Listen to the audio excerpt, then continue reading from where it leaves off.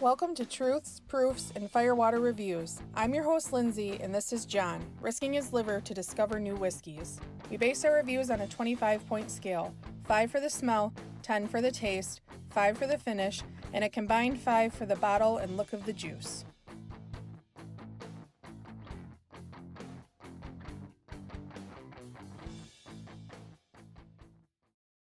Doing something different today? Yeah, before the review, let's do like a quick icebreaker just to get conversation going. Okay. They can learn about us, we can learn about them.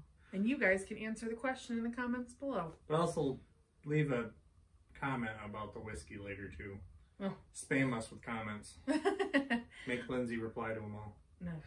Anyway, all right, what's our question today? Well, we just had a barbecue, a new passion of mine. Yeah. Smoked pork butt for 20 hours straight. I didn't go to bed that night. Yeah, that's true. What's your favorite side? Homemade, store-bought, anything. What would you bring to a barbecue?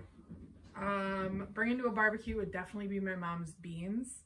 She puts like hamburger and bacon and smoky links and brown sugar and all kinds of good stuff. So you're telling me you're not going to the store and buying some. You're not making some. You're going to have your mom make something. Well, no, I know how to make them too. Oh, okay. I wouldn't cheat. And if I'm doing something from the store, I'm probably going to do pickles because I'm a picky pickle girl and I can't make pickles to save my life. So really I would buy them. Refrigerator pickles are good too. Yeah, those are good. I love me some Clausen. I do love our smoked pepper dip. Oh yeah, that's a good one too. We roast our own peppers and smoke it and put cheese, mayonnaise, sour cream. John found it online and then we just kind of made it our own. So, but I'm gonna have to pick coleslaw. I need coleslaw. You need your with my coleslaw. barbecue. Not a coleslaw. It has to be good. I mean, I can go to KFC. I love theirs. I'm really picky. Yeah, we've spent a lot of money on coleslaw. Yeah. All right. Reese's is my favorite brand that I see, and I get it at Save-A-Lot, a cheap store at all of them. That's we weird. use it at work too every now and then. Huh. But anyways, we got a blind review today. All right, well guys, I'm really excited about this one. I know I say that, but I'm actually really excited to talk about this one and hear John's thoughts on this one. So, what are we smelling? Trying something new note-wise. Yeah. It won't be every video until we go through all my pre-notes. Yeah. A bunch of samples we've already done. Yeah. But this is the first one I did like this. We're a little behind. Sorry, guys. It's been a busy couple of weeks. So on the nose, I'm going to go dominant and strong smells, and then moderate smells, and then weak smells. Weak or faint. So this one's dominant raisin. Banana and strawberry smoothie. Smoothie? Yeah. Okay. Interesting. That's dominant. All three of those.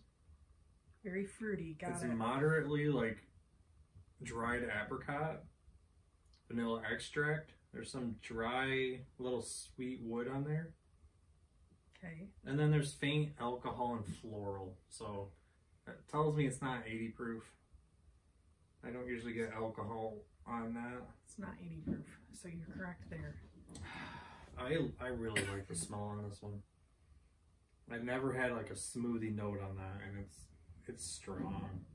I'm gonna give it a 4.25. Oh. Okay. I suppose I should get my calculator out.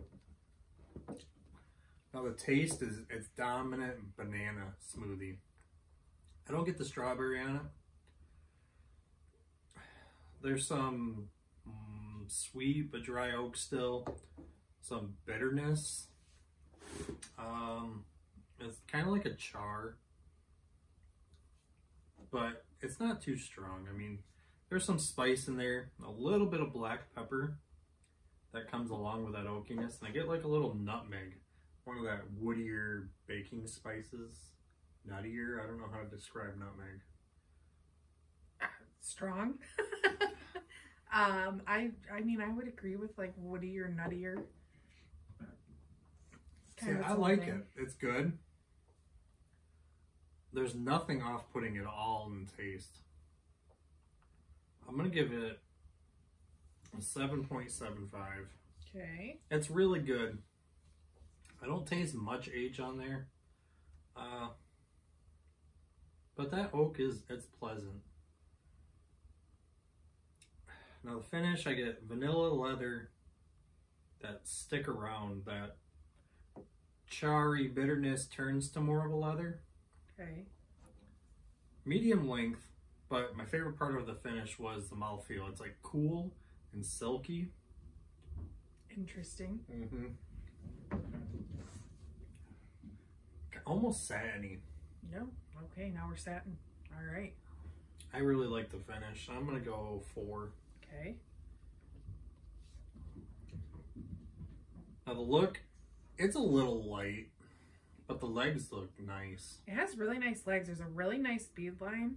They're and I mean, those streamy, legs they just flow. They pleat the oily. glass.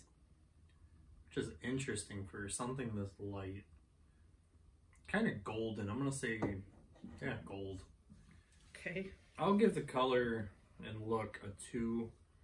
I wish it was darker, but I think the legs are pretty. Okay. Any guesses? I said 95-ish proof. No idea on the guess. A little youthful, but I use the word young when it's bad because it's corny and stuff like that when it's young. A lot of astringency. This doesn't have that, but it doesn't have a super strong wood taste either. Okay. So it's youthful in a very pleasant way. Dead air silence? Oh, sorry. No guesses? No, I don't have a guess. Not something that I drink normally, Regularly? I don't think. No. So you're close with your proof guess. 95-ish. You're at 93 with this one. It's not Blanton's, don't worry. I wouldn't rate Blanton's that good. This comes out of Philadelphia. Oh. Made by a friend of ours who Which I had one? a wonderful conversation with, and we've grown to love. I haven't gone to those bottles in a while, so I don't really... You have I not. can't nail down which one that is. I know it's not the original. It is not. It is his Train Whistle Wheat. Ooh.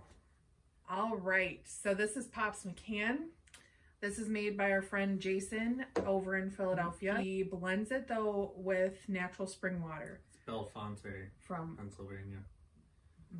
Sorry. I don't know where that is. Probably a suburb. Suburb. So he has.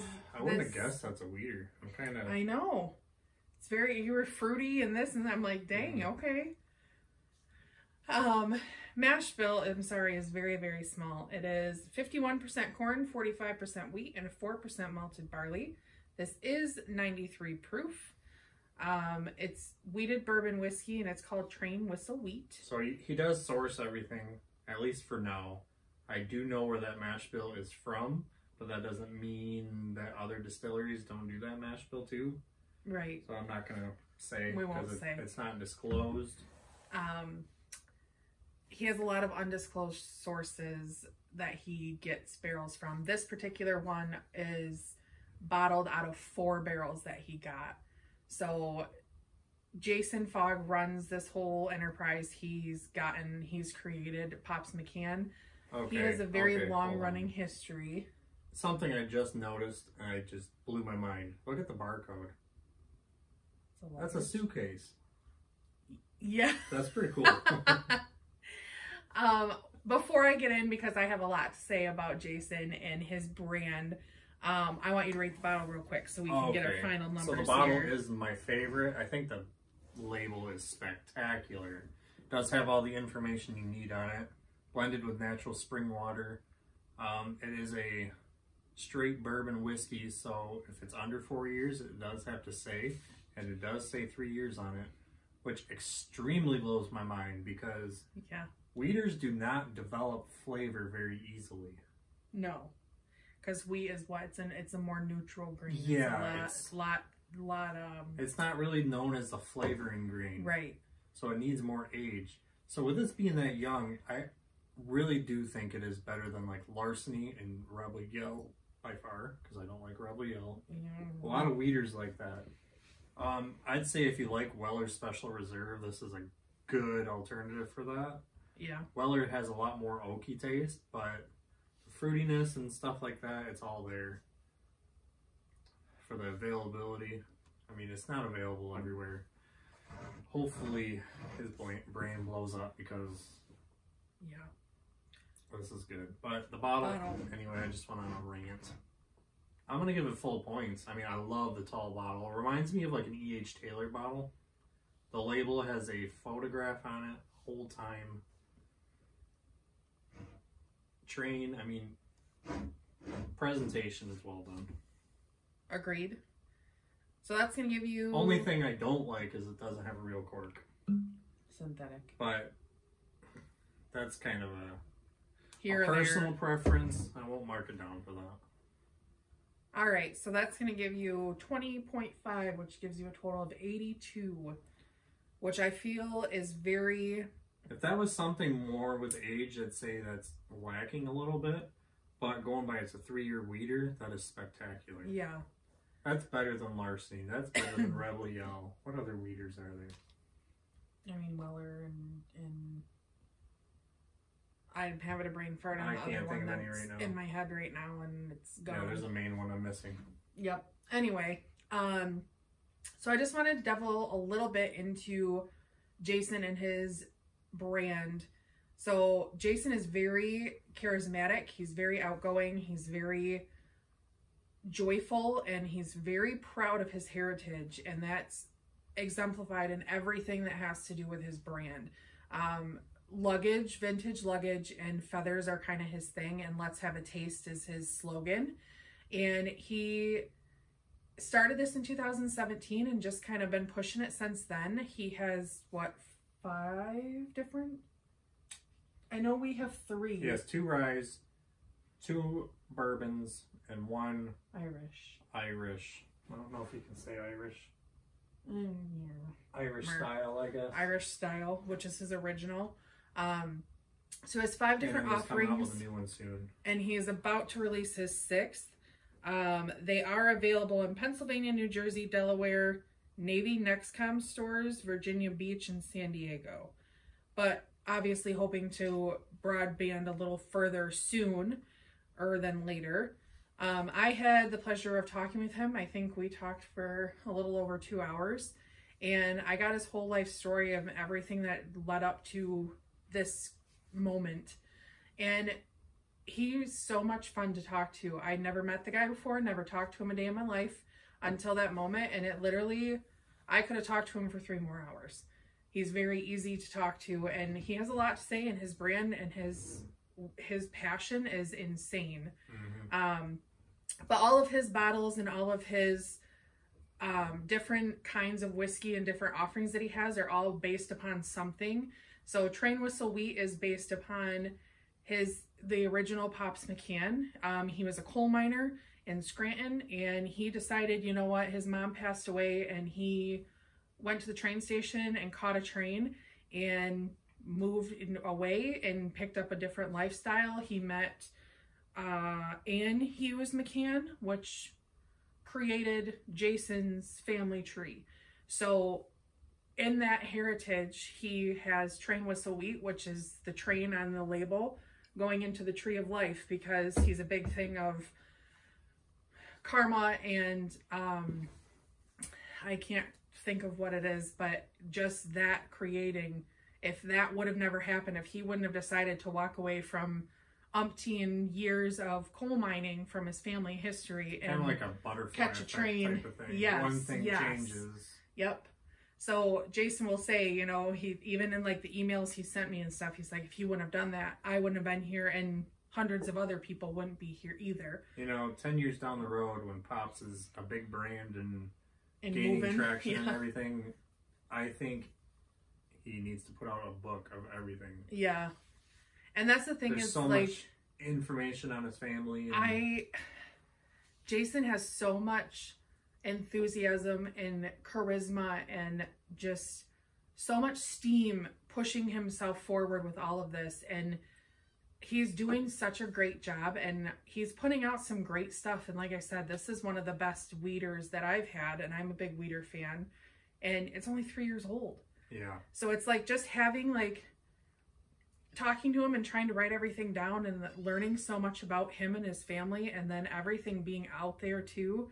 It's just awesome to see how much he's incorporated his family into the brand that he's creating. So yeah, So, you got any more information on this one? Another thing I thought was cool was that, so Pops McCann is John Francis, and Jason made it 93 proof because he was born in 1893. So I thought that was kind of cool. Just another ode to his family, who he, you know, dedicates everything to with everything he's doing. So it was just kind of cool. I mean, the stories, like, I got pages of all the different stories of everything going from all of his different offerings. And it's just absolutely astounding what he's doing. And Jason, our hat's off to you. I think you're doing a great thing, and we 110% support. It's amazing. It's good stuff, guys. And we're not just saying that. We could talk about this one for like a half hour. I could. Yeah, I could talk about it to you forever and a day because he's just an amazing guy. He's on Instagram, Facebook, everything. Pops McCann, they have their own website. Go check them out, guys. See what they're about. You might not be able to buy this in many places, but definitely give them a follow. Yeah. Definitely keep an eye on where they're selling.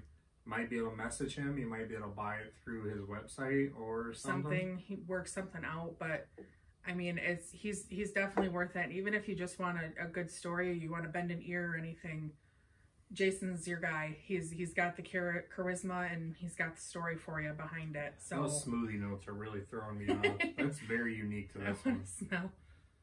We haven't opened this one in a minute. It's getting a little cinnamon on the nose too. That is. It's smoothie. It reminds me of like those smoothie Skittles, like that tangy, like. I can see that. I don't know. It's interesting. Is there anything else that you would like to add? Again, I could talk to you guys for the next 45 minutes about this. So what are these? They're like 40, 45 bucks? Yes, I think they're around 45, depending. Craft whiskeys are tending to be more expensive. That's more of the affordable ones. So yeah. Price, I'm super happy about. I'd probably pay double. Yeah. Don't tell them that. Well, shh. I don't want to pay double, but I would. But we would. But yeah, so definitely, guys, check them out. Any questions or anything that you have, I can try and answer. And if I can't, I can send you to Jason to answer them. And let us know what your favorite barbecue side is. Anything else you want to add? No. There you have it.